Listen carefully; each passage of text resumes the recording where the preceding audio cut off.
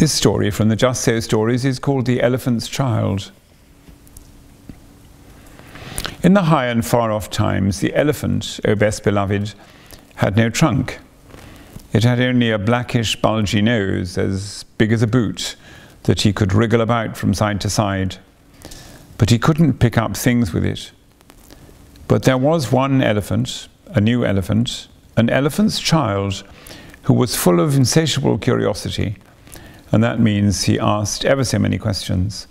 And he lived in Africa, and he filled all Africa with his insatiable curiosities.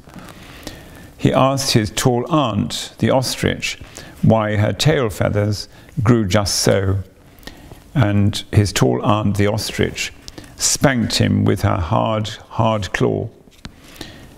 He asked his tall uncle, the giraffe, what made his skin spotty, and his tall uncle, the giraffe, spanked him with his hard hoof. And still he was full of insatiable curiosity. He asked his broad aunt, the hippopotamus, why her eyes were red, and his broad aunt, the hippopotamus, spanked him with her broad hoof. And he asked his hairy uncle, the baboon, why melons tasted just so, and his hairy uncle, the baboon, spanked him with his hairy paw. And still he was full of insatiable curiosity. He asked questions about everything that he saw, or heard, or felt, or smelt, or touched, and all his uncles and his aunts spanked him, and he still was full of insatiable curiosity. One fine morning, in the middle of the procession of the elephants, of the equinoxes, this insatiable elephant's child asked a new, fine question that he had never asked before. He asked, "What does the crocodile have for dinner?"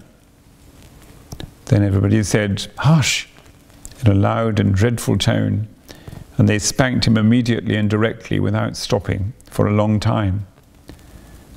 By and by, when that was finished, he came upon Kolo bird, sitting in the middle of a wait-a-bit thorn bush, and he said, "My father has spanked me, and my mother has spanked me, all my aunts and uncles have spanked me for my insatiable curiosity, and still I want to know what the crocodile has for dinner."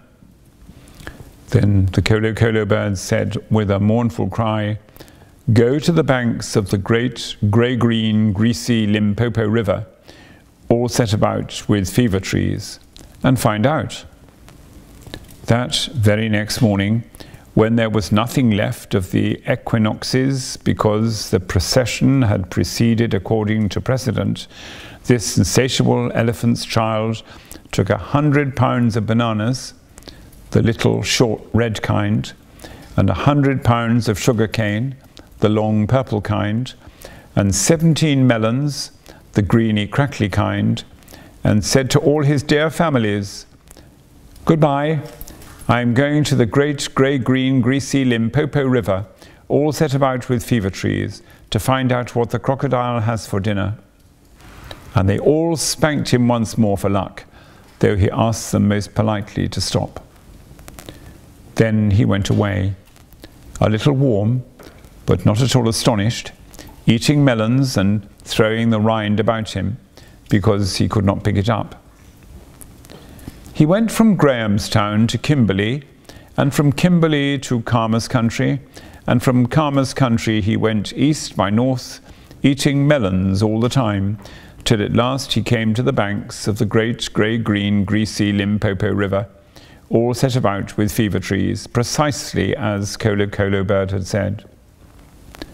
Now, you must know and understand, O best beloved, that till that very week, and day, and hour, and minute, this insatiable elephant's child had never seen a crocodile, and did not know what one was like. It was all his insatiable curiosity. The first thing that he found was a bi-coloured python rock snake, curled round a rock.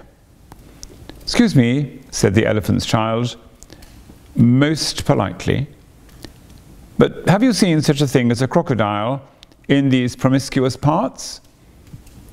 "Have I seen a crocodile?" said the bicoloured python rock snake in a voice of dreadful scorn. "What will you ask me next?" "Excuse me," said the elephant's child, "but could you kindly tell me what he has for dinner?" Then the bicoloured python rock snake uncoiled himself very quickly from the rock and spanked the elephant's child with scalesome, flailsome tail.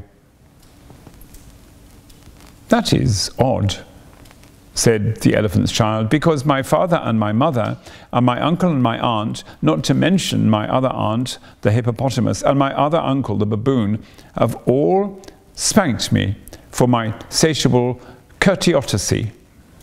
And I suppose this is the same thing."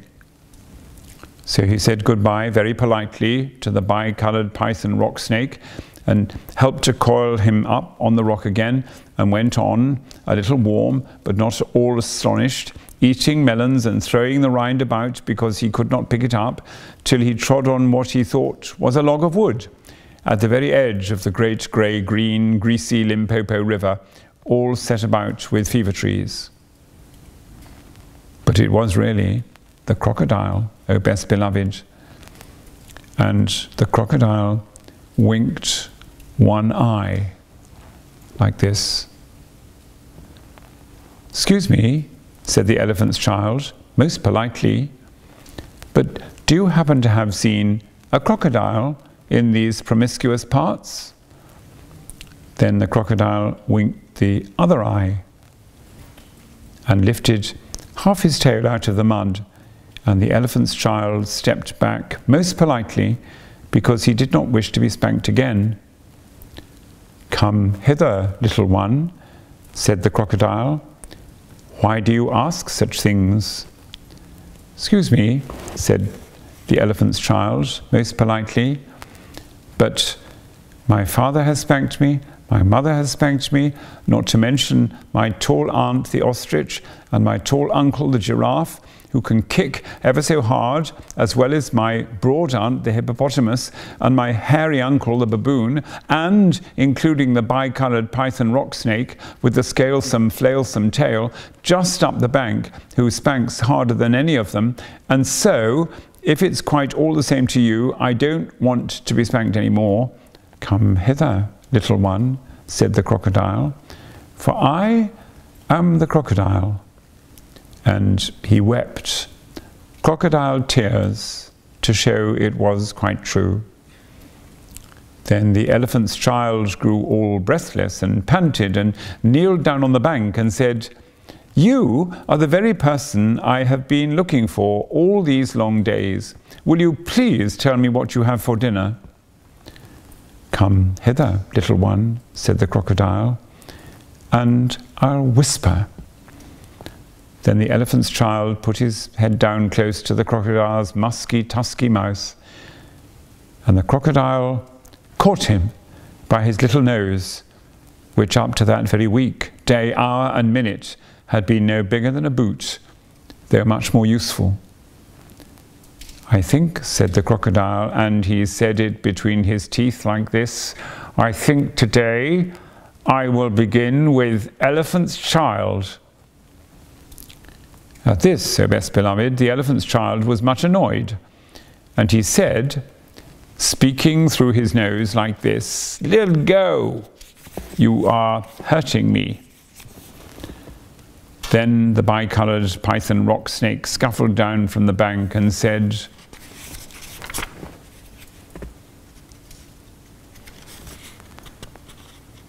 "O best beloved, my young friend, if you do not now immediately and instantly pull as hard as ever you can, it is my opinion that your acquaintance in the large pattern leather ulster," and by this he meant the crocodile, "will jerk you into yonder limpid stream before you can say Jack Robinson." This is the way bicoloured python rock snakes always talk. Then the elephant's child sat back on his little haunches and pulled and pulled and pulled, and his nose began to stretch, and the crocodile floundered into the water, making it all creamy with great sweeps of his tail, and he pulled and pulled and pulled, and the elephant's child's nose kept on stretching, and the elephant's child spread all his little forelegs and pulled and pulled and pulled, and his nose kept stretching, and the crocodile threshed his tail like an oar, and he pulled and pulled and pulled, and at each pull the elephant's child's nose grew longer and longer, and it hurt him hideous. Then the elephant's child felt his legs slipping, and he said through his nose, which was now nearly 5 feet long, "This is too much for me." Then the bi-coloured python rock snake came down from the bank and knotted himself in a double clove hitch round the elephant child's hind legs and said, "Rash and inexperienced traveller, we will now seriously devote ourselves to a little high tension, because if we do not, it is my impression that yonder self-propelling man of war with the armour-plated upper deck," and by this, O best beloved, he meant the crocodile, "will permanently vitiate your future career." That is the way all bi-coloured python rock snakes always talk. So he pulled, and the elephant's child pulled, and the crocodile pulled, but the elephant's child and the bi-coloured python rock snake pulled hardest. And at last, the crocodile let go of this elephant's child's nose with a plop that you could hear all up and down the Limpopo. Then the elephant's child sat down most hard and sudden, but first he was careful to say thank you to the bi-coloured python rock snake, and next he was kind to his poor pulled nose and wrapped it all up in cool banana leaves and hung it in the great grey-green greasy Limpopo to cool. "What are you doing that for?" said the bi-coloured python rock snake. "Excuse me," said the elephant's child, "but my nose is badly out of shape and I'm waiting for it to shrink." "Then you will have to wait a long time," said the bi-coloured python rock snake. "Some people do not know what is good for them." The elephant's child sat there for 3 days waiting for his nose to shrink. But it never grew any shorter, and besides, it made him squint. For, O best beloved, you will see and understand that the crocodile had pulled it out into a really truly trunk, same as all elephants have today. At the end of the 3rd day, a fly came and stung him on the shoulder, and before he knew what he was doing, he lifted up his trunk and hit that fly dead with the end of it. "Vantage number 1, said the bi-coloured python rock snake. "You couldn't have done that with a mere smear nose. Try and eat a little now." Before he thought what he was doing, the elephant's child put out his trunk and plucked a large bundle of grass, dusted it clean against his forelegs, and stuffed it into his own mouth. "Vantage number 2, said the bi-coloured python rock snake. "You couldn't have done that with a mere smear nose. Don't you think the sun is very hot here?" "It is," said the elephant's child, and before he thought what he was doing, he slooped up a sloop of mud from the banks of the great grey-green greasy Limpopo and slapped it on his head, where it made a cool, sloopy, sloshy mudcap, all trickly behind his ears. "Vantage number 3, said the bi-coloured python rock snake. "You couldn't have done that with a mere smear nose. Now, how do you feel about being spanked again?" "Excuse me," said the elephant's child, "but I should not like it at all." "How would you like to spank somebody?" said the bi-coloured python rock snake. "I should like it very much indeed," said the elephant's child. "Well," said the bi-coloured python rock snake, "you will find that new nose of yours very useful to spank people with." "Thank you," said the elephant's child. "I'll remember that. And now I think I'll go home to all my dear families and try." So the elephant's child went home across Africa, frisking and whisking his trunk. When he wanted fruit to eat, he pulled fruit down from the tree, instead of waiting for it to fall as he used to do. When he wanted grass, he plucked grass up from the ground, instead of going down on his knees as he used to do. When the flies bit him, he broke off a branch of a tree and used it as a fly whisk. And he made himself a new, cool, slushy, squishy mudcap whenever the sun was hot. When he felt lonely walking through Africa, he sang to himself down his trunk, and the noise was louder than several brass bands. He went especially out of his way to find a broad hippopotamus. She was no relation of his, and he spanked her very hard to make sure that the bi-coloured python rock snake had spoken the truth about his new trunk. The rest of the time he picked up the melon rinds that he had dropped on his way to the Limpopo, for he was a tidy pachyderm. One dark evening he came back to all his dear families, and he coiled up his trunk and said, "How do you do?" They were very glad to see him, and immediately said, "Come here and be spanked for your satiable courteosity." "Pooh," said the elephant's child. "I don't think you peoples know anything about spanking, but I do, and I'll show you." Then he uncurled his trunk and knocked two of his dear brothers head over heels. "Oh, bananas," said they, "where did you learn that trick? And what have you done to your nose?" "I got a new one from the crocodile on the banks of the great grey, green, greasy Limpopo River," said the elephant's child. "I asked him what he had for dinner, and he gave me this to keep." "It looks very ugly," said his hairy uncle the baboon. "It does," said the elephant's child, "but it's very useful." And he picked up his hairy uncle, the baboon, by one hairy leg and hove him into a hornet's nest. Then that bad elephant's child spanked all his dear families for a long time, till they were very warm and greatly astonished. He pulled out his tall ostrich aunt's tail's feathers, and he caught his tall uncle, the giraffe, by the hind leg and dragged him through a thorn bush, and he shouted at his broad aunt, the hippopotamus, and blew bubbles into her ear when she was sleeping in the water after meals.